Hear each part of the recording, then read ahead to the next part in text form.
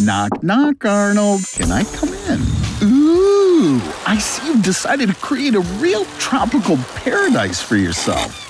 Don't you think the palm tree from the living room is a bit much? All right, here's some more food, drinks, and new friends. Rubber duckies. Have fun, Arnold. How about some beneficial bubbles? Hydro massage can mimic physical exercise such as squats, pull-ups, and push-ups. When vibrating, the muscle fibers contract, thereby increasing in volume. And in just 30 days, they'll reach their maximum strength and endurance level. You, Arnold, oh lazy one, will definitely like it. Arnold, this is the first time I've seen you so happy. I suggest we continue the experiment. I'm going to lock you in the bath for 30 days, but on one condition. I'm turning off the water and leaving you just the food you have right now. Yeah, you probably shouldn't have eaten so much. If you don't get out of the bath for 30 days, apart from bacterial skin infections and your nails peeling, you'll have two options. Either complete dehydration and the loss of 1.3 gallons of water, or hyperhydration, when your body gets much more water than necessary, and which leads to swelling of the brain. Arnold, you're consuming food and water at an alarming rate. Surprisingly, due to your prolonged immersion in water, your skin will become dry and cracked, and it'll become really easy to get a skin infection in such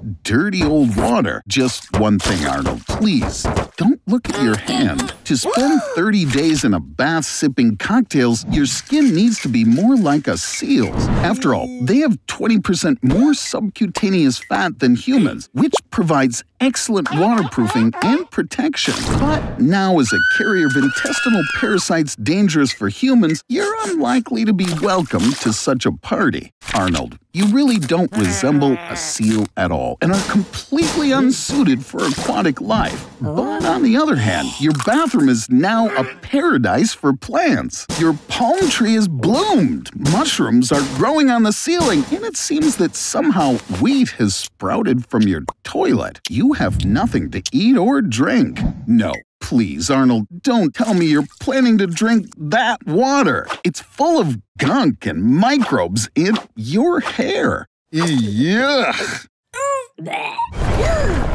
You need immediate hospitalization. You're not going to make it to the hospital. Your heart could stop. You need an emergency blood transfusion to maintain pressure in your circulatory system. During the Vietnam War, coconut IVs were sometimes used to treat the wounded. Amazingly, coconut water is quite similar to human blood plasma. So, what do we have? Cola. Okay, let's get to work. But first, you need to get rid of all the gas. If the gas contained in the drink gets inside your blood vessels, it'll literally tear you apart from the inside. Cola contains sugar, glucose. This is a perfect source of fast energy and allows you to really perk up. It seems to have worked. The cola has taken root in your body. But your appearance has changed just a little, buddy. Even your hair has changed color. But on the other hand, you'll be a most welcome guest at any children's party. With so much caffeine in the cola running through your veins, you only have to sleep once every 3 days. Now, you have much more time than regular people. After all, even professional athletes drink cola for a quick dose of energy. And you can always get a refill at the nearest supermarket. No, stop, you kamikaze nutball! Just one single Mentos could turn you into a surface-to-air missile. Don't worry, it won't ruin your day. Cola even helps combat mild depression. But to be honest, Arnold, cola in your blood is actually deadly. Congratulations, Arnold. You just volunteered for the bulletproof skin test. Wow! You still alive, Superman? So, a successful test. Hey, Arnie, these guys seem pretty happy with the outcome, but they want to up the ante. A grenade launcher fires a grenade from its barrel at a speed of 120 meters per second, and it can pierce 50 centimeters of steel armor. Now we need something more serious. For example, skin made from fullerene. This is the strongest material known to science, an allotrope of carbon, and it's 200 times stronger than the strongest steel. Congratulations, Arnie. Your fullerene skin can withstand a rocket-propelled grenade, which, of course, cannot be said about your brain. The shockwave has turned it into jiggly jelly. But luckily, you're in a super-secret lab. That's right, Arnold. Perfect time to get away. After all, now automatic weapons can't hurt you. In fact, you can't be strangled, and even getting hit by a car won't hurt you. But your strength, Arnie, you little wimp, that hasn't changed a bit. But instead, as I can see, now you've got nerves of steel. But the problem is, Arnold, now you have to hide for the rest of your life so that no one knows that you've got super skin. Wait, what? I see, Arnie. You'll do anything for likes. Well, each his own. Anyway, make sure that stubborn streak of yours doesn't go sideways on you. Even Superman has weaknesses. Did you really think no weapon could get through that skin of yours? Now, just imagine if you had two heads. You'd be way more popular. Your life would be much more interesting. You'd be smarter. And you could finally learn how to ride a bike normally. Look, this is the same guy from the sign, the circus ringmaster. Oh my God, did that lion actually just swallow the whole two-headed dude? No, actually, it seems the heads are unharmed. But what's gonna happen now? Is the big show of the season canceled? Hey, it seems the manager has noticed you and wants you to be in the cast. But only if you agree to have these two good-as-new heads sewn onto your body.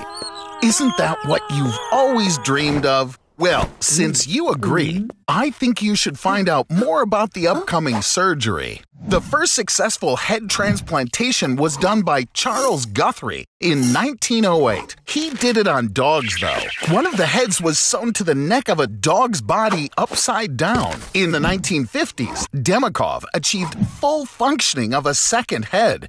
He transplanted 20 heads together with the front half of the dogs. Then the head of one dog was transplanted onto the body of another. And then there was a monkey, which after transplantation even tried to bite one of the doctors. In 2013, Sergio Canavero announced plans for a human head transplant. The estimated cost was $12.8 million. In 2017, under his leadership, a dead human head was transplanted onto a corpse. Actually, it suits you, Arnold. Now it's time to rehearse your part. I hope you don't screw up and disgrace these beautiful heads. You're gonna have to juggle as you ride your unicycle on a springboard through burning hoops. Yay! They don't seem to like you being so stupid, Arnie. Try not to interfere with the professionals managing your body. All that's required of you is to not spoil the performance. The grand premiere. All eyes are fixed on you, Arnold. Today, you are the main part of the show. Fingers crossed, buddy. You're doing great. Just a little more, and is that Tagaya over there? Did she come to see you? No, don't get distracted. Not now, Arnold. What a doofwad. By trying to be a gentleman, you disgraced yourself and the Trull brothers. That was the greatest failure this circus has ever seen. Psst! Arnold! Arnold! Wake up! Stop eating in the store! Those vegetables are GMO, genetically modified organisms. This tomato contains a silkworm gene, and your normal everyday cucumber has a 40% similarity to a human from a genetic standpoint. But don't be afraid. GMO isn't scary, and I know just how to prove it to you. Let's genetically modify you, Arnold. It's illegal to do such experiments on human beings. But in 2018, two genetically modified babies were born in China. They were programmed to have immunity to HIV. Now, we're in the Pentagon's tippity-top secret laboratory. They mainly produce GMO soldiers. CRISPR-Cas9 is a new technology that allows the DNA of one organism to be implanted into the DNA of another. A regular fish was implanted with genes from a bioluminescent jellyfish. Now it's a glowfish. Vegetables are modified for longer storage and better taste. But what about you, Arnold? Do you want to be taller? We can use the Michael Jordan gene. And we'll remove the sweating gene from you, so you stop stinking so much.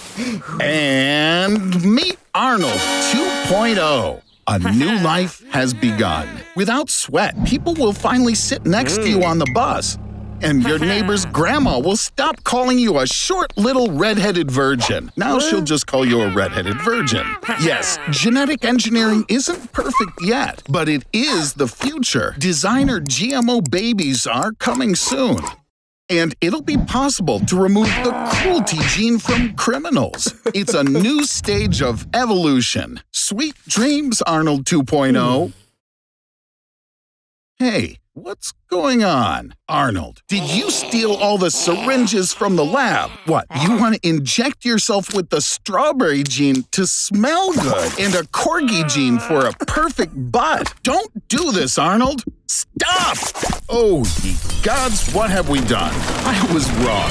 Genetic engineering is dangerous, not only for the organism, but for the whole city as well.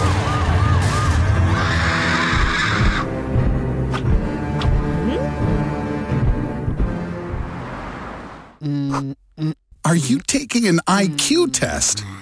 Don't be so tense. You could burst the last remaining piece of your brain. Oh, you got upset and want to show that your intelligence is much higher. You're just fooling yourself. Although, I have an idea. The brain works much better when it receives a lot of nutrients. This can be achieved through more rapid circulation of the blood. A shot of adrenaline will increase your heart rate to 220 beats per minute, and a 40th cup of coffee will provide all 350. Let's see if we've nourished your brain enough. Well...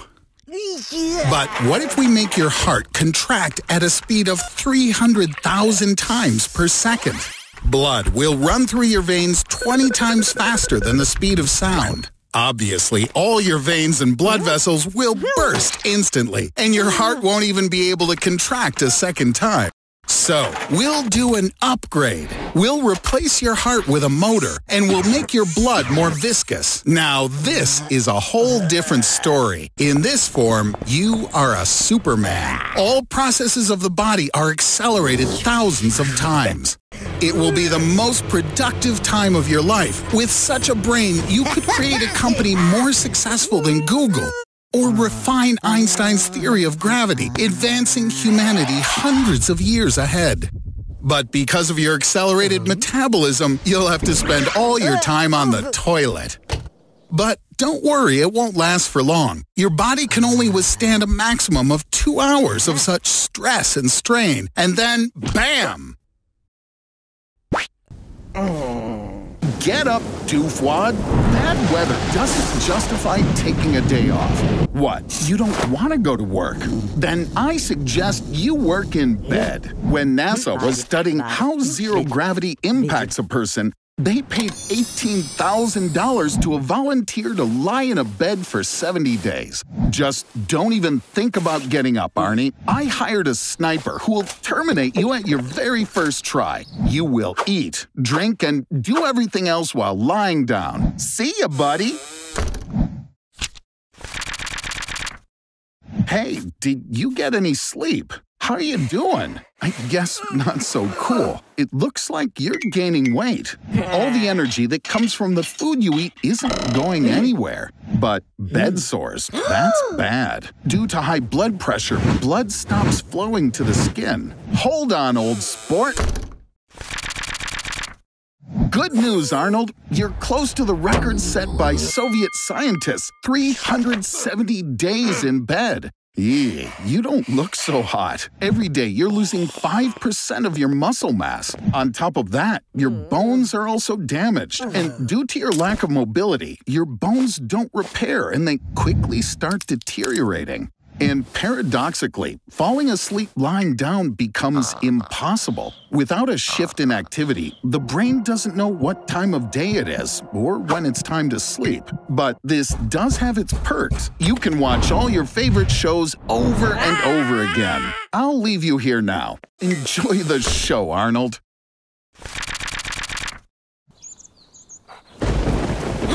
Now you'll be eating only raw meat like a carnivore. Can you feel how quickly your levels of adrenaline and aggression are rising? Of course, it'll be a little difficult for you to chew, as human teeth aren't adapted to eating raw meat. Better cut it into small pieces, like the ancient Mongols did. In fact, the most famous dish made of raw meat, steak tartare, is named after them.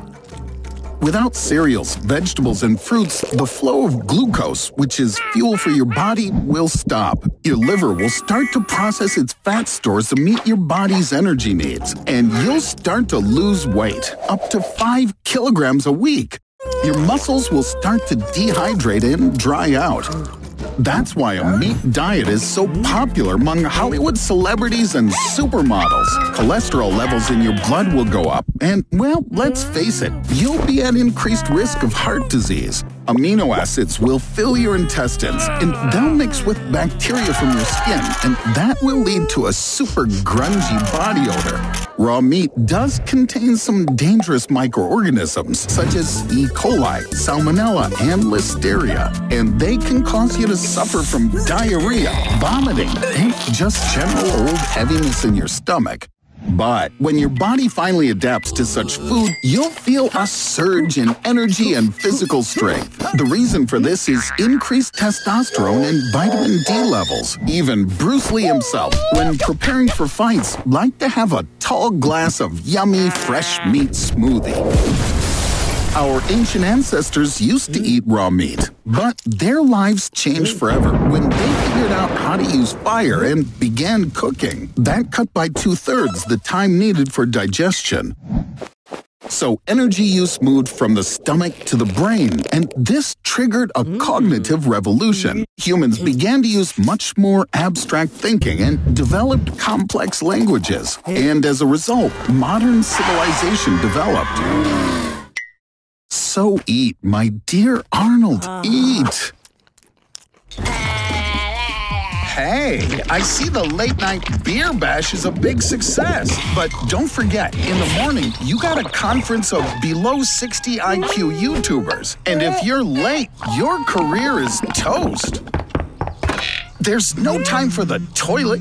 You gotta hold it, buddy. The bladder comfortably holds 150 to 200 milliliters of fluid, but after 400 to 500 milliliters, you'll feel some pressure. You must have drunk a lot. Looks like the boss is in a bad mood, and for sure he ain't gonna let anyone take bathroom breaks.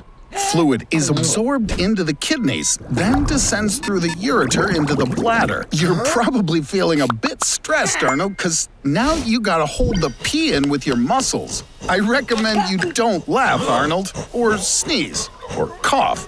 Anything like that weakens the muscles, and you might start leaking. Hooray! Break time! You're saved. The average person goes tinkle 6 to 8 times a day. Ooh, no luck there, Arnold. In ancient times, rules of decency allowed people to go wee-wee in public, and the division of toilets into men's and ladies only occurred in 1792. Okay, break's over, buddy. Now it's your turn to give your presentation.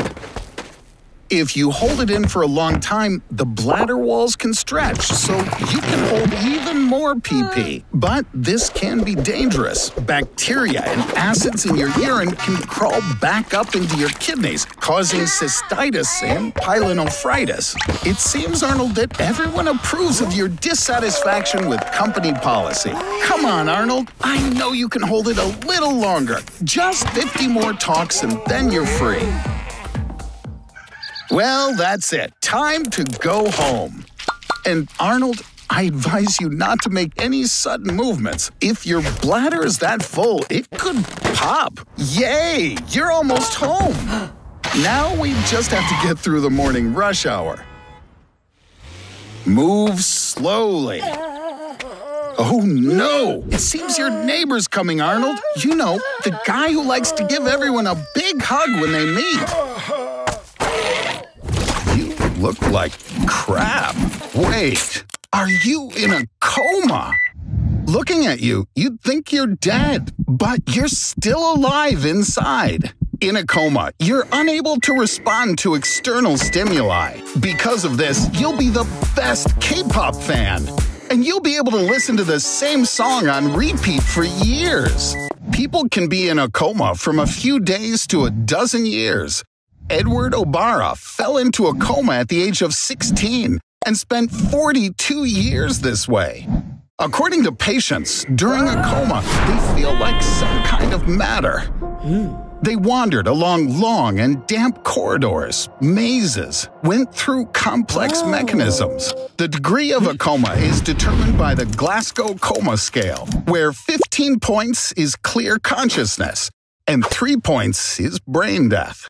Arnold, they're gonna turn off the machine! Wake up, and I promise, no more experiments on you. There's a light at the end of the tunnel. Come on, Arnie, you can do it. These guys are going to do something really useful with your body. Your body consists of 70% water, 24% organic matter, and 6% inorganic substances. In a cucumber, there's also a lot of water, about 85 to 90%. So technically, you're a very emotional cucumber. From the remaining 6% of inorganic elements, many useful things can be created. In your body, there's enough iron to make a nail 6 centimeters long. Your body also contains enough copper to make a pair of headphones. And all of this while you still remain alive. You can even remove most of your internal organs and still go on living. The human body seems fragile, but you can live even without your stomach, spleen, 75% of your liver, 80% of your intestines, 1 kidney, 1 lung, and almost every organ located in your pelvis and your inguinal cavity. Of course, you'll hardly be like a cucumber, but it won't kill you, and you will have those free headphones.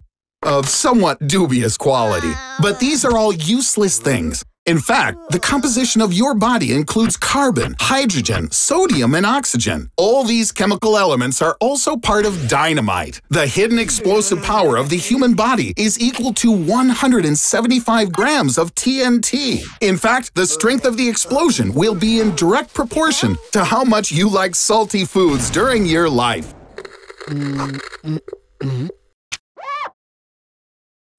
Are you dreaming of being Spider-Man? That's cool and all, but just don't tell me you want to get bitten by the spider. It's a black widow. The poison of this spider is 15 times stronger than the poison of a rattlesnake. It's good that they don't attack people first, or you'd be sorry. Wait, Arnold, did you swallow the spider? The path to the stomach through the esophagus is like a steep water slide with a pool of hydrochloric acid at the bottom, and that acid will easily neutralize the spider's venom. If you wash the spider down with a glass of water, it'll reach the stomach in just 2 seconds. But without any liquid, its fall will take 9 seconds, and it has lots of time to bite you. Get ready! Black widow venom contains the neurotoxin alpha-latrotoxin. When you're bitten, this neurotoxin attaches to the receptors of nerve cells and causes an influx of calcium there. And this releases hormones that cause convulsions and paralysis. Arnold, you did want superpowers, didn't you? Now your abs can stand even a sledgehammer. And what about a 4-hour erection? Or eyes that protrude from their sockets. Somehow, I think you look more like a supervillain, Arnold. What is it, Arnie? Do you regret eating the spider? Let's take advantage of the hallucinations and look at some other options. Here's Arnold. He was bitten by a 6-eyed sand spider. Its venom causes internal bleeding and tissue necrosis, and there's no antidote. And here's the victim of a bite from the world's most poisonous spider. According to the Guinness Book of Records, the Brazilian wandering spider. Its bite in most cases leads to cardiac arrest. But back to our reality. Fortunately, only 5% of adults die from black widow venom. After 12 to 48 hours of the most terrible torment, the effect of the poison stops.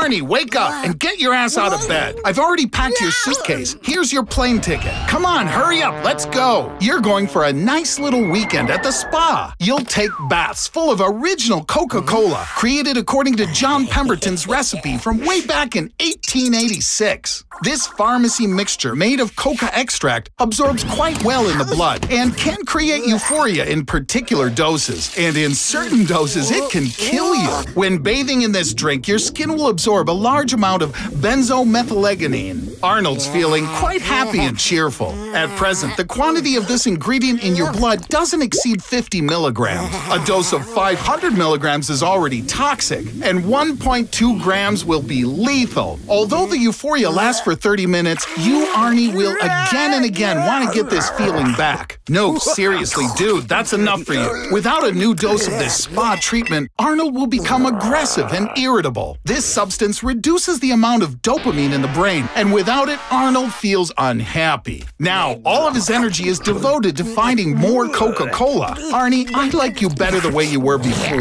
Once in the blood, the coca extract raises your body temperature, narrows your blood vessels, and raises your blood pressure. Half a year of such daily cola baths, Arnie, and you'll be burning up from within. Well, you lived a sweet but really short life. How do you like Australia, Arnold?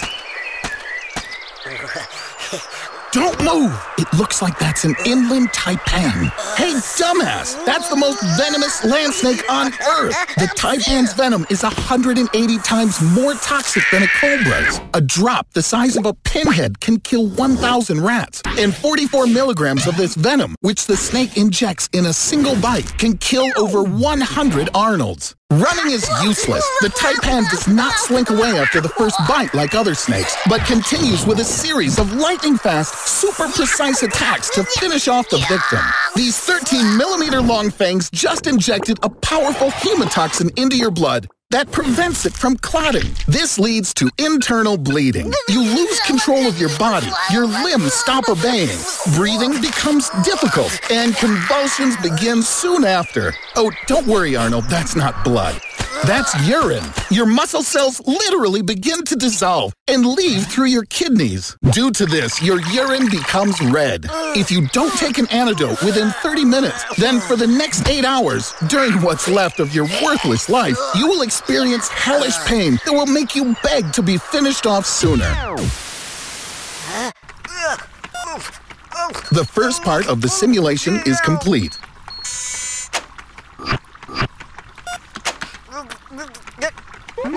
And one more breath. Well done. You've inhaled exactly 2.5 grams of mercury. You can find as much in 2 mercury thermometers. If you breathe in their evaporated mercury when you inhale, just like you did right now. Or if you fill a small room with thermometers and trample them thoroughly, it will take you around 1 hour and 250,000 thermometers to breathe in the same dose of mercury and die. This is also mercury, doophole.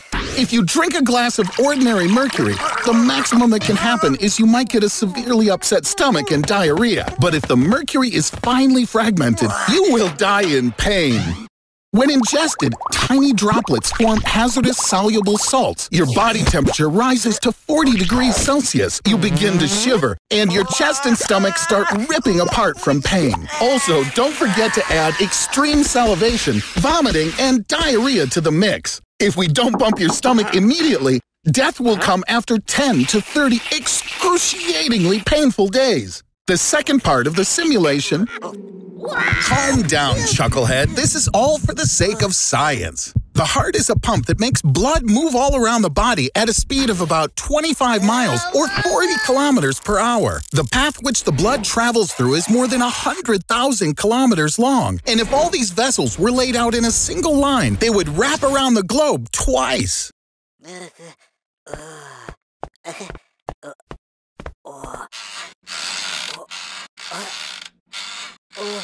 3, 2, 1, stop!